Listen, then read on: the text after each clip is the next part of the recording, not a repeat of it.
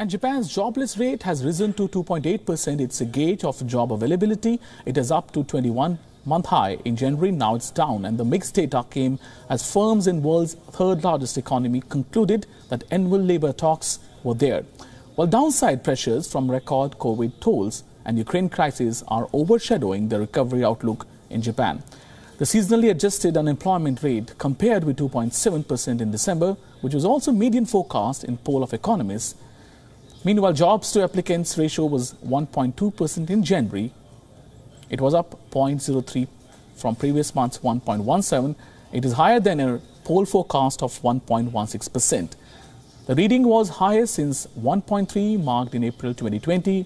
Report said the growth in job openings led by manufacturing and face-to-face services sectors has outpaced of job seekers because more companies had submitted postings data before domestic COVID-19 restrictions.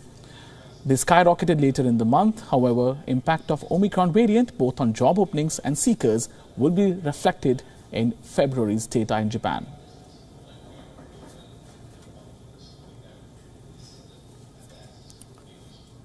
WION now available in your country.